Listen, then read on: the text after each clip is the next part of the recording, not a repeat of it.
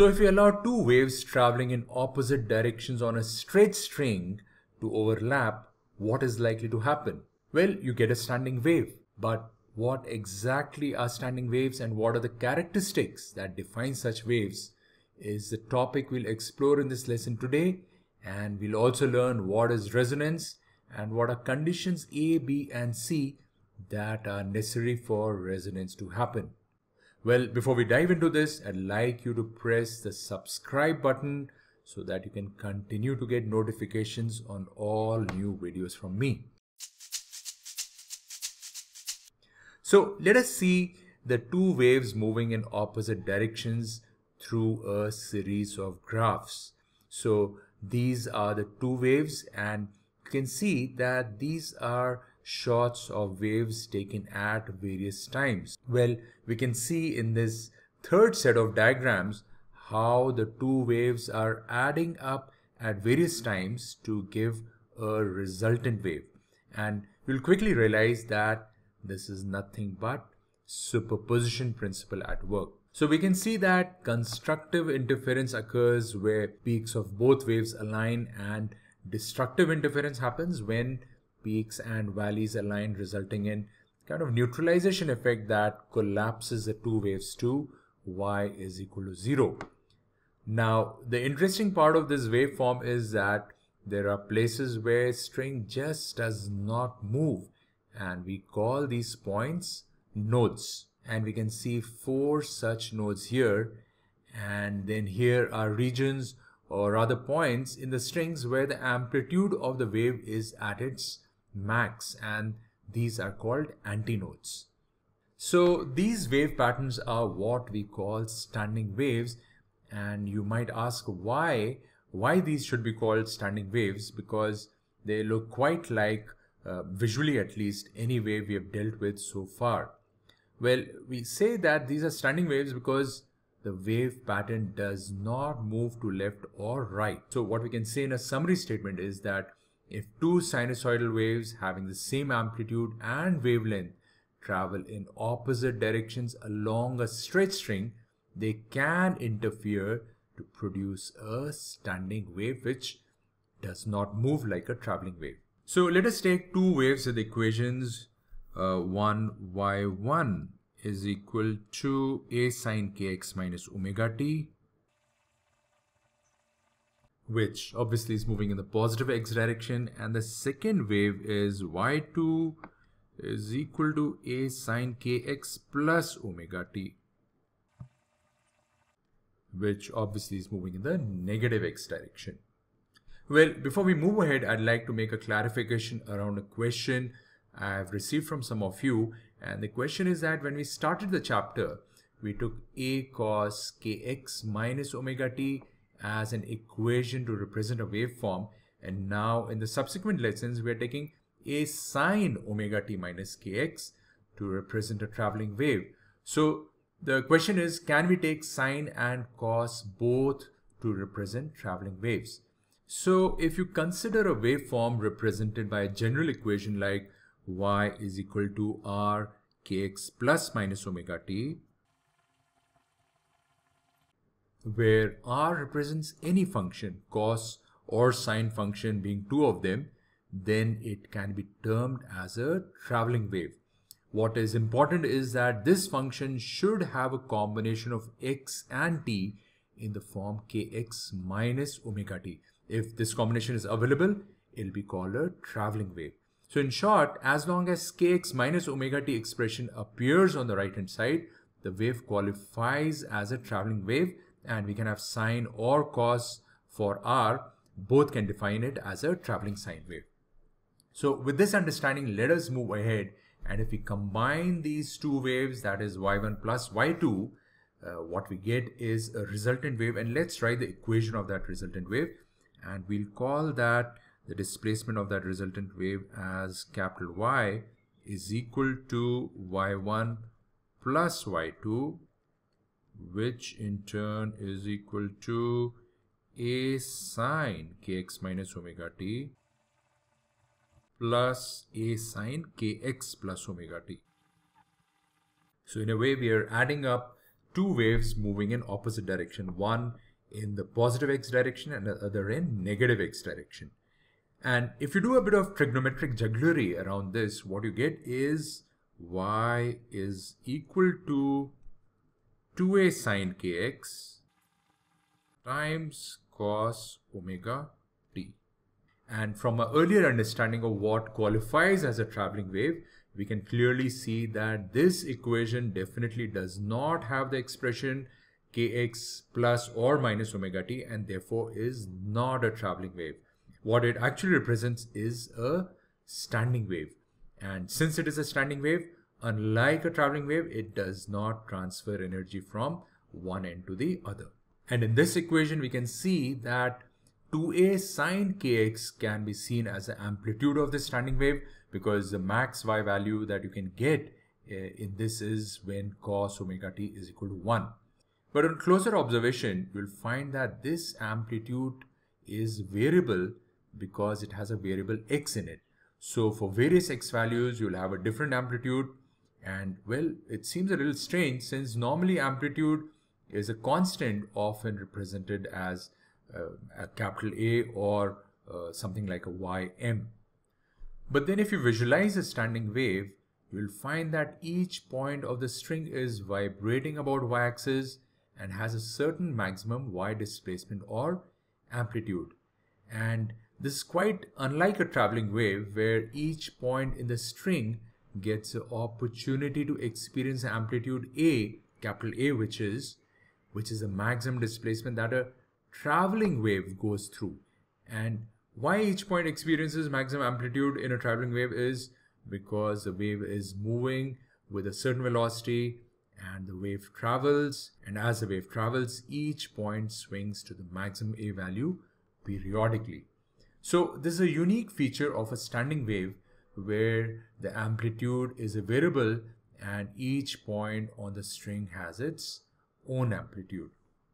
So we can see that the amplitude will be 0 when sine kx is equal to 0, and for this to happen, kx should equal to n pi. So if we denote this amplitude as a dash, then we can say that a dash is equal to 0 when sine kx is equal to 0. And for this to happen, kx should equal to a multiple of pi. So we'll say it should be n pi, where n is equal to 0, 1, 2, 3, and so on. And if we take k is equal to 2 pi upon lambda, what we get is x equals n lambda upon 2. So we've taken this expression k is equal to 2 pi upon lambda and substituted in this equation to get x is equal to n lambda upon 2. So you get your nodes for all such x values where the point does not move at all. You can also see that each node is separated by lambda upon 2. As in, if you take a certain value of n and you take the consecutive value, let's say you take n as 5 and then you take n as 6 and you substitute n is equal to 5 here and then n is equal to 6 and you take the difference, you'll get the difference as lambda upon 2. And the amplitude will be 2a, which is the maximum amplitude possible. That is, what we are saying is a dash would have a maximum amplitude which is 2a when sine kx is equal to 1. And for this to happen, kx should equal pi by 2 or 3 pi by 2 or 5 pi by 2 and so on. Or we can say that kx should equal n plus 1 by 2 pi. And again, if k is equal to 2 pi upon lambda, then what you get is x is equal to n plus half lambda upon 2 for all n values of 0, 1, 2, and so on. So you get your antinodes at all these x values, and here also you can see that the difference between each antinode is half a wavelength. Well, you can put n is equal to any value, say 6, and then take n is equal to 7, and then take the difference. You'll find that the difference comes to lambda upon 2, and this will be true for any 2 consecutive n values. So that brings us to the topic of resonance. So let's take a guitar string and stretch it between 2 clamps and send a set of sinusoidal waves of a certain frequency through the string in the positive x direction. Then, as the first wave reaches the right end, it reflects and travels back to the left. Well, it is obvious that this reflected wave moving to the left will overlap with the wave that is still traveling to the right. And when the reflected wave reaches the left end, it reflects again, and this newly reflected wave begins to move to the right, overlapping the waves going to the left as well as the waves moving to the right. And if we keep analyzing this wave, we'll find that we have a bunch of overlapping traveling waves which interfere with each other. And when this happens, for certain frequencies, not all frequencies, the interference produces a standing wave pattern, or you could say an oscillating pattern with nodes and antinodes like this. And when this happens, we say that a standing wave has been created and the chord or the string is said to be resonating at these certain frequencies that are called resonant frequencies. And if the string is oscillating at some frequency other than a resonant frequency, a standing wave will not appear. So let's take this further and see the mathematics around this. So we will stretch a string between 2 clamps that are distance L apart, and we'll try to find an expression for frequency that produces resonance in the string in terms of length L and velocity v of the wave. A good starting point will be to recognize the fact that ends of the string here are nodes, since they are stationary, and we know that this is a necessary condition for a standing wave. Well, if we observe this pattern of loop formation where we have 2 nodes and 1 antinode in between, we can say that this is a standing wave. We can also see that half a wavelength spans the entire distance L, or the string's length. So we can say that lambda upon 2 is equal to L. We can therefore infer that if the left going and right going traveling waves have a pattern like this due to interference, they must have a wavelength lambda equal to 2L. Well, another pattern that would have nodes at ends could be this. Now this one has 3 nodes and 2 antinodes and can be named 2 loop pattern. For waves moving in either direction, they must have a wavelength lambda equal to L. Likewise, another pattern could be this that has 4 nodes and 3 antinodes. This therefore could be called a 3 loop pattern, and we can see that here L is equal to 3 by 2 lambda, or 1.5 wavelengths. You have this as lambda and another half a lambda, which makes it 1.5 lambda or 3 by 2 lambda, and therefore lambda is equal to 2 by 3L. By now you would have figured out that this can keep continuing and the patterns can have more and more loops with more nodes and antinodes, increasing by 1 node at each step, and an additional lambda by 2 gets fitted into length L.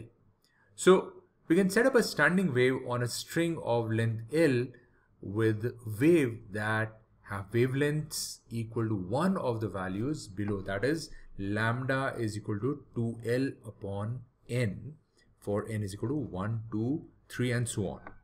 So let's put a subheading resonance over here, and as I said, we can write lambda is equal to 2L upon n, where n is equal to 1, 2, 3 and so on. And the corresponding resonant frequencies would be F is equal to V upon lambda. And if we substitute the value of lambda in this equation, what we get is F is equal to N times V upon 2L. And for N is equal to, let us say, 1, we get F1 is equal to V upon 2L. For N equal to 2, we get F2 is equal to 2V upon 2L. N equal to 3, we get F3 is equal to 3V upon 2L.